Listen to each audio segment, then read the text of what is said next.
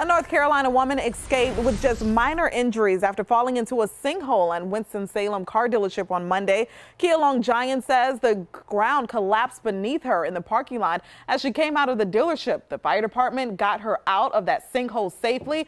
She was hospitalized with scrapes and bruises, but no broken bones. According to a fire official, the hole was roughly 15 feet wide and 8 feet deep. The dealership owner said an underground pipe collapsed. Mentally, I'm messed up because I think everywhere I go now, I'm going to fall through the ground.